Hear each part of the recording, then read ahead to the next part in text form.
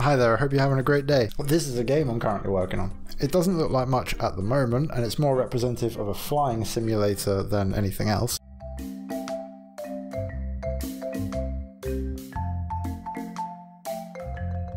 That's not what I want. I want explosions, I want action, I want things to shoot at me and things to shoot. So in this video, I'm going to take you through the process of creating a simple drone enemy that just goes down the screen following a bezier curve path that you can then control to make them have all different kinds of patterns. And then when it gets to the end, it will destroy itself, unless it was destroyed by the player. I'll also be following this video up with other enemies that I plan to create, including a turret that shoots at the player, and an enemy that will hang around at the top of the screen and shoot down at the player. So if that sounds interesting to you and you like game dev content, usually revolving around Unity and Blender, then please subscribe to the channel.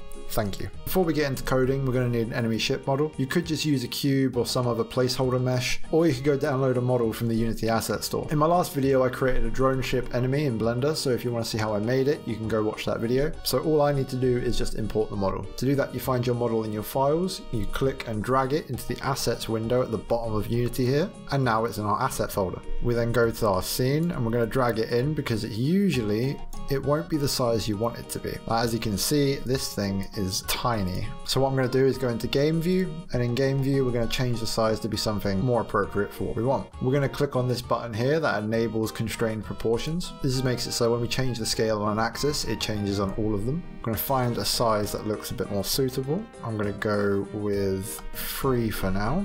It can always be changed later. Create an empty game object. I'm going to name it drone enemy as well. I'm going to reset the transforms, and I'm going to drag our drone enemy model into drone enemy, and then I'm going to rename drone enemy, the model, to be drone enemy mesh, and then we're going to prefab that by dragging it down into our assets window.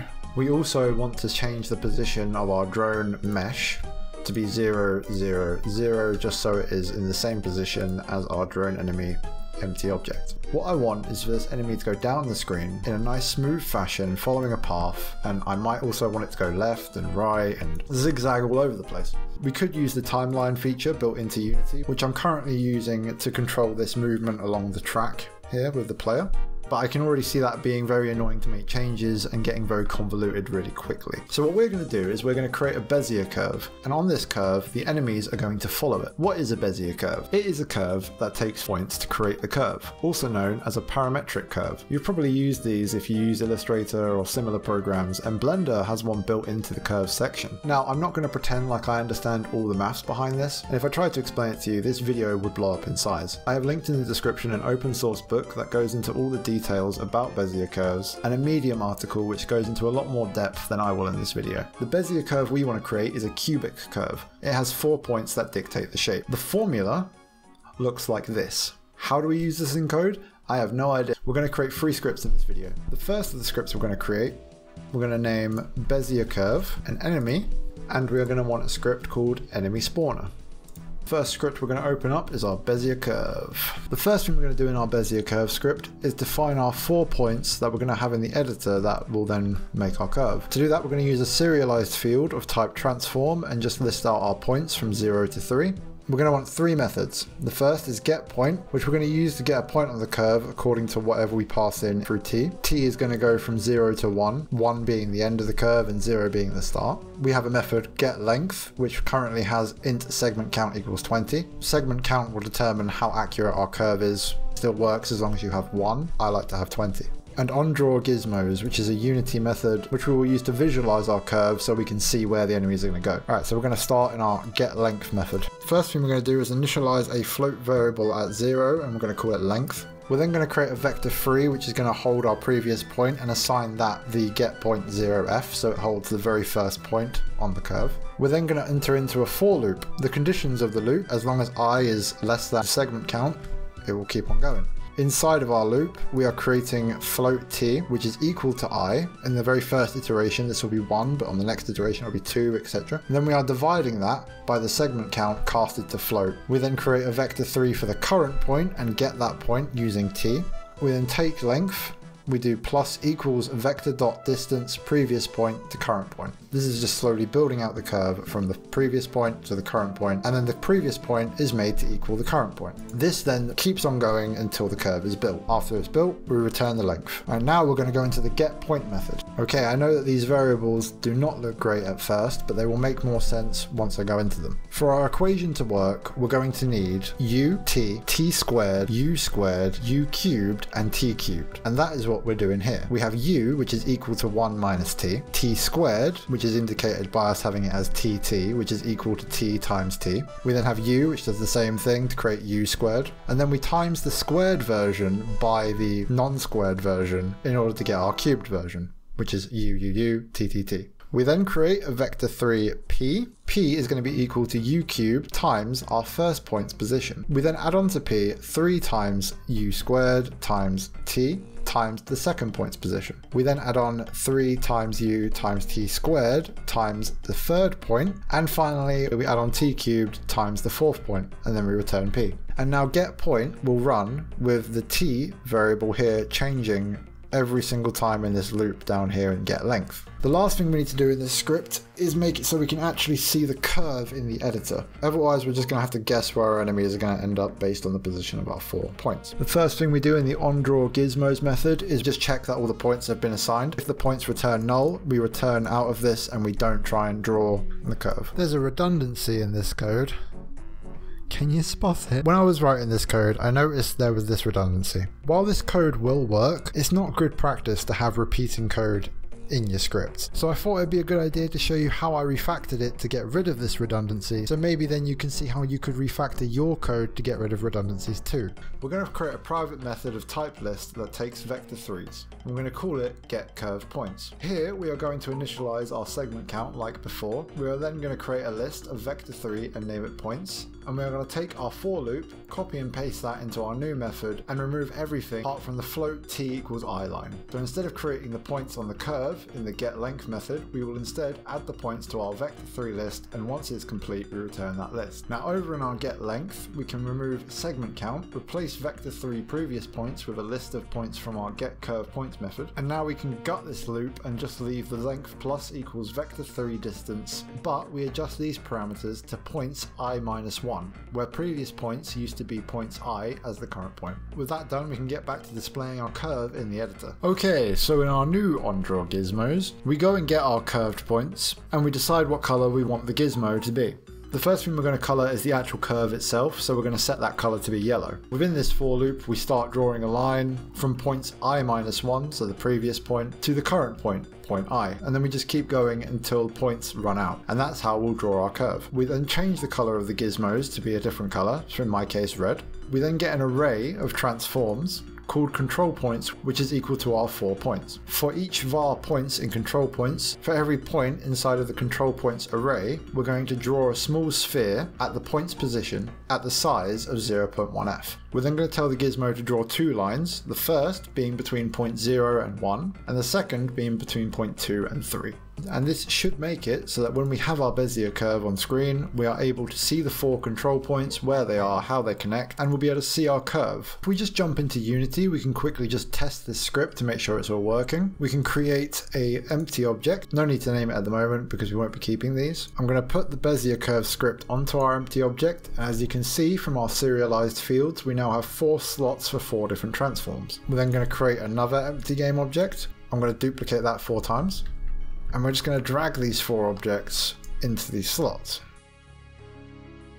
Once they're all in those slots, we're now going to grab each object, and if we move them, we should see something.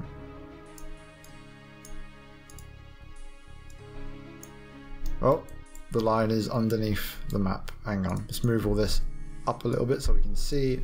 There we go. We have points 0 and 1 that are connected here, and we have points 2 and 3 connected here, and that yellow line is our curve. We're now going to jump into the enemy script and write the logic for our enemy to follow this line. Over in our enemy script, we're going to keep the update method, and we're going to add 5 methods. We have setPath, which is going to set which Bezier curve this enemy will be following. MoveAlongPath, which will make the enemy move along the path. RotateEnemy, which will make sure that the enemy faces the right direction when they are going along the path. On particle collision is something I'm using because the player's bullets are particles, so when they hit, they will destroy the game object. I'm not going to go into making the death animation and whatnot and the explosions in this video. This video is just focused on creating the enemies and getting them to follow the curve. So I just have it so they destroy themselves when they collide with a particle. In the future, I'm going to have to make sure that is the player's particles that's destroying them. I also have to add some death animation or something. And on path complete, destroy game object, they just disappear when they finish the path. We're going to want 3 variables. We want a bezier curve, which will be the curve that we're passing in for them to follow. A serialized field for speed, so we can control how fast they're going to be moving. Private float for travel, which is the travel percentage. 0 is that they're at the beginning of the curve, and 1 is that they're at the end of the curve. In the set path method, we tell our bezier curve to equal the curve that is being passed into it. In our update method, which is the method that runs every frame in game, we make sure that the bezier curve is not null, then we tell this enemy to move along the path. What do we do in move along path? Well, first we get the bezier curve's path length using our getLength method from before and store that in path length. We add on to travel the speed times the time.delta speed divided by path length. Timesing it by time.delta time makes it so that it is frame independent and it won't be affected by the player's frame rate. We then clamp that using mathf.clamp 0, 1, so it clamps it between 0 and 1 the values just to make sure we don't go outside of those bounds. We then create a vector 3 for our new position, which is equal to the bezier curve get point travel. Travel being the percent we've traveled through the curve, and as we're going through the curve, this is getting passed into get point as the t variable from before. Then the transform.position is equal to the new position. We are then going to run the rotate enemy method with the new position being passed into it. And if the travel is greater than or equal to 1f, then the path has been completed. If the enemy ship reaches the end, we'll run the onPathCompleted method. If you were to run this now, we would just see that the enemies kind of go along the path while staying stationary facing one direction. To fix that, we're going to go into the rotate enemy method and write a bunch of code that has quaternions in it. Quaternions, I don't know much about them. They have stuff to do with rotation. I played around with this for a while and this seems to work. First thing we do is we create another vector 3 for our forward direction, which is equal to our bezier curve.getPoint travel plus 0.01f minus the new position. We then open up an if statement to check if our forward direction is equal to vector 3 0, which is another fancy way of saying 0. We then will create a quaternion rotation, which is equal to the quaternion.look rotation of the forward direction and vector.up. Vector.up being equivalent to 1y. We then add on a quaternion this word. I had to add this rotation because I had a 90 degrees rotation error on the y-axis, so you may not need this line. Transform.rotation is then equal to rotation. Now that was a lot, I know, and we can't really test it until the enemy spawner has been made. Let's just go quickly create the enemy spawner script, and then we can hook all this up and make sure it is working. In our enemy spawner script, we're going to keep the start method. We want to be able to spawn multiple enemies. In order to do that, we're going to have to use a coroutine. A coroutine will be running a method, and then at some point it will give up control for a couple of seconds or however long you want it to wait, or whatever variable you're using to make it wait. And then once that condition is fulfilled, in our case we're going to be using time, the method continues to run. We're going to need our variables. We're going to have 4 serialized fields. We have a game object, which is going to be our enemy prefab. We have an int, which will be the number of enemies that the enemy spawner will create. We have our bezier curve, and we have a float for a spawn delay because we don't want all of them just spawning on top of each other. This will be the timer that we're using in our coroutine. We have a unique way of declaring this method. We are going to declare it as an enumerator, spawn enemies. And now within that method, we're going to create this for loop. This for loop will run until the number of enemies specified to spawn have spawned. Declare a new variable, a game object enemy, which is equal to instantiate enemy prefab transform position with a quaternion identity. This method will create objects and in turn will create our enemy. The things we feed into it is the object we want to spawn, in this case our enemy prefab, the position we want it to spawn in this case the transform.position of the enemy spawner. Not that I think this really matters because the enemies following the curve will take precedent and it will just snap to the beginning of the curve anyway. Quaternion identity is just to set the rotation for it. We then make another variable, enemy, called enemy script. This is just to grab the script off of our enemy prefab. We do this by saying enemy.getComponent enemy. If the enemy script is not null, then that's when we set the path in the enemy script to the bezier curve that we have given the enemy spawn. Otherwise, we're going to display an error to tell us that there's no enemy script attached to the enemy prefab. Now right at the bottom here where it says yield return new wait for seconds spawn delay is where we put our condition for how long this needs to then give up control for. In case we're waiting for seconds spawn delay, which is the float we have declared up in our variables at the top. The last thing to do to run this is to go into our start method and just put start coroutine followed by the name of our IOenumerator. Okay, now we can jump back into Unity and we can hook all this up. The first thing we do is we create a new empty object. And we're going to name this the enemy spawner. We're going to reset the transform back to 0. Inside the enemy spawner, we're going to create another empty, and we're going to call this our bezier curve, which we are then going to do like we did before and create 4 points inside of it. And now we put our enemy spawner script onto our enemy spawner, our bezier curve script onto our bezier curve. We then put all of our points into our bezier curve here. We then go into enemy spawner and drag our bezier curve object into the bezier curve slot. Jump over to our enemy drone prefab and drag our enemy script onto our drone enemy object. And then back on the enemy spawner object, we just drag the drone enemy prefab into the enemy prefab slot. I'm going to set the number of enemies to 5 as a default, and then I'm going to prefab the enemy spawner, which will now prefab this entire setup, so now we can just position them everywhere hopefully. I'm going to now position this enemy spawner here around here to give it a nice bit of testing, and put each of our points somewhere to create a nice curve. Okay, now we just hit play. We'll go back to our scene view so we can check to see if this is working. Yep, that looks like it's working, but they are moving very slow. They don't have collisions on them yet, so the particle collision will not work. We just need to go into our drone enemy prefab and adjust the speed. Let's set this to something like 20. Now, because it is a serialized field, we can go into this while we're playing and we can actually adjust it. And the next one that spawns will go a bit faster. Yeah, that's a bit nicer. So what I could do now is I could create some interesting paths with these curves. I could have one that goes straight down, one that goes out to the left, one that goes to the right, one that does like an S motion. Can do all kinds. Maybe even have them come from the bottom here, go up and then back off the other side. We can create a bunch of these with different pattern variations, prefab variant them, and then be able to easily create levels by dropping in different variations of different paths. For example, so we have this enemy spawner in. Let's drop another one in here. I'm going to have to sort the heights out and stuff at some point. And we'll adjust the points in this one to just be a straight down shot from the top to the bottom. Now we hit play and we should have some coming down the right side there and some coming straight down. Oh, that one turned around right at the end. I'll quickly show you how to make a prefab variant. If you followed along with this, you'll be able to make some variations on your own. So we take the enemy spawner that we've got here, the one that's a straight shot, straight line down.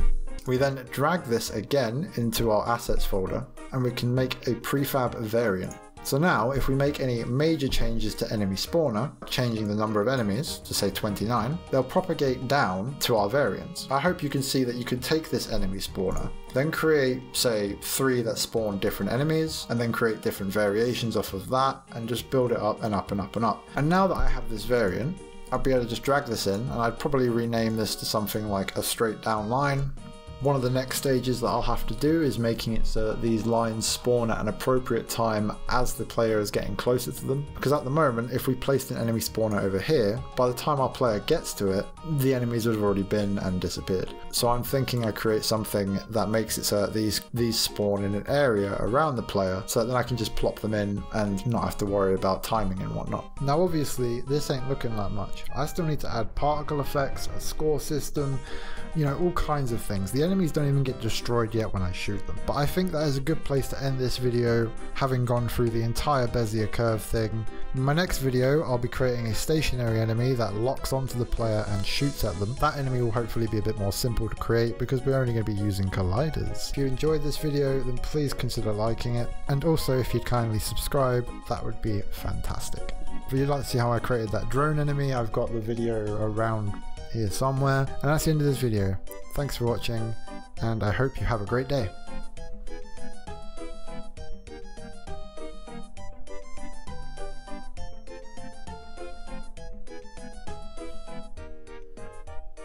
I built this green screen out of wood. It's really functional.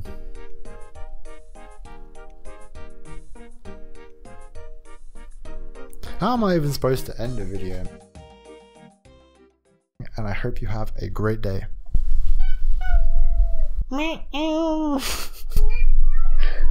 That's not helpful. What are you interrupting me for? Well, you want to be on camera.